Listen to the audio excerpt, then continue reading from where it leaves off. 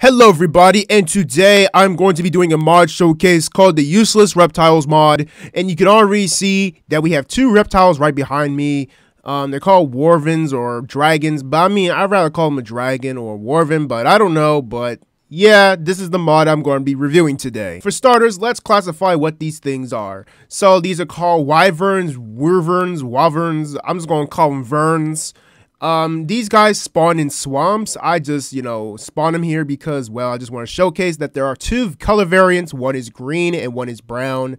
But I mean, they look pretty cool, as little dragons, and I like their modeling. And look at their webbed feet. It looks like they're capable of swimming in water probably, but I'm just making assumptions. In order to tame them, all you just need is raw chicken. And if you decide to kill them, but I don't know why would someone want to risk their self just to kill them, they drop 2 pieces of liver, 2 bones, and probably rotten flesh. But these are all coming at random. When you have fully tamed them, you can actually use these. You can just use some stick and some horns. So in order for them to make them stand up and sit, you gotta use a stick. So it stands up, sits down, stands up, sits down. That's all you just need. And for the goat horn, you can actually associate with their callings. So say, for example, I'm using the goat horn and it's called ponder. I just associate it with the tamed wyvern or dragon that I put on. And it says the wyvern will now respond to the following sound, ponder. So for example purposes, all I just got to do is just click on the horn. Okay, so it's just sitting down. So, okay. So I'm just going to wait for the cooldown just to wear off. Come on, please stand up. Okay, yeah, you got to shift just to make him stand up, I guess. So let's play the goat horn again. Okay, I got to take him off the lead. So let me try this one more time. And when you click it, it comes right to you. But it's kind of weird how he just slid across. He just defying. And yes. Hey, yo, where are you going? Hey, yo, come back here. What are you doing? Wow, bruh, what are you doing? Look at this. Oh yeah, he went over the barrier blocks. What a noob. Wait, what? Did this dude just violated block physics? Okay, that is sus. But yeah, that's how you use the horns, and you can actually associate with any different calling. So say for example, if I use sing, he's not going to respond, and you can already tell that he's not coming towards me. Also, I'm going to show you guys what will happen if you actually encounter one. But in peaceful mode, and if you attack it, it will not fight back. However, if you try attacking it, say for example in easy mode, it will fight back. See, it will fight back. Yeah, you do not want to fight this guy, not even on hard mode. He does sprout out some poisonous effects, so keep in mind. Even the tame ones sometimes do attack the other ones, but I don't know why would you want to do that, because that's kind of like animal abuse, abusing another animal. But I did see it happen one time, but it might not happen this time. And I already have equipped it a saddle, so all you just need is just to right click with the saddle and just put it on this wyvern or dragon, and just right click, and you're actually riding on the wyvern. You can actually steer it in many type of directions. I just know if you walk forward, it just walks forward. And yeah, it's kind of glitchy. It's still like a work in progress, but it looks pretty cool.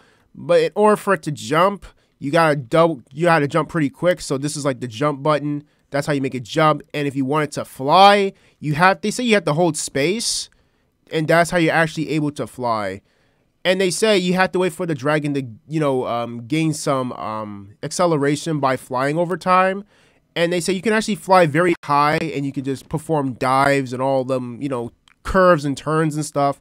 So I just know that we can fly even higher. Yes, we can actually fly higher into the sky, and it doesn't run low on fuel either. So look how high we're going. Yeah, we can actually fight the Ender Dragon probably easily, but I'm not sure since this wyvern can actually get one shot by the Ender Dragon. Also, there are some key binds just to use this dragon. So if you want to fly down, by default, it's set to no bound, but you can actually set it. Say, for example, you could just set it to some type of button like shift. You could probably set it to shift just to make it fly downwards. Or if you want to change the melee, attack, and range, it's all up to you, but that's all by default. For melee, you gotta use the V button, and for range, you have to use the G button, and I'm going to show you guys in a moment. So if you want to make it dive down, this is what it actually look like when I push shift. He goes at max speeds. Like, you see this, guys? He goes at max speeds, and you see how his wings just expand that way. At this point, he's at glide mode. So yeah, it's pretty useful, and look, I can actually steer him around to make some good, pretty cool turns and whatnot. Like, I look pretty cool, and I'm going to show you like the attacks. So I'm going to, you know, adjust the time. So I just need to, you know, set time to like day, for example, just to show you guys. Okay, it's still, you know, in flight mode. Okay, come on, dragon, I want you to land. Okay, so I want to, you know, test this out. So in order to attack with range, you gotta push the V button. See this? You can actually attack anything with the V button. So let me just, come on, I'm not flying, I am just only attacking. Also, I can actually stay in the air for a second, and I can push the G button, and it just releases this poisonous effect. Yeah, poison 3, they say. It's very powerful too. You know, if you really want to, you know, mass murder mobs on this dragon or wyvern, you can actually see like the effects and whatnot that's being, you know, put on these animals. Say, for example, we got a pig. I really want to get off of this ride. Yeah, you gotta reconjust all your settings. Yeah, it's pretty much like a setting chore at this point. Okay, so I have gotten off the dragon. So say, for example, yeah, the pig is down. Say, for example, I want to attack this horse. The horse has 27 health. And if I use range attack on it, so let me push V. Okay. And how many damage does the horse take? It takes 21. So it does 6 attack damage on any mob that you encounter. And let me just go ahead and just test it on another horse. Yes, I am sorry. So let me just go back and just push G. And let me see what the poison effect do. So the poison effect only does 16. So let me see. That's like 8 hit points. Nah, that can't be 8. I'm not sure, but I just know it's more than 6. And I am thinking if you attack a mob, will it attack something too? Well, okay, it doesn't care.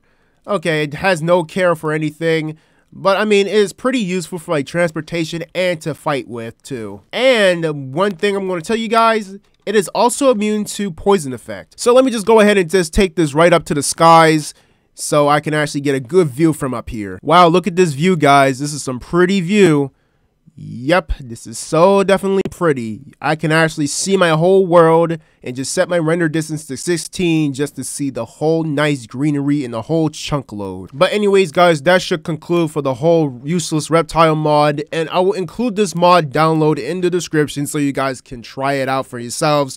This is pretty good for transportation and just to show off that you could actually still ride a dragon in Minecraft. Well, I really can't call it a dragon. It's actually a vern or a wyvern. But anyways, I have to go, and see you guys next time on the next Minecraft adventure.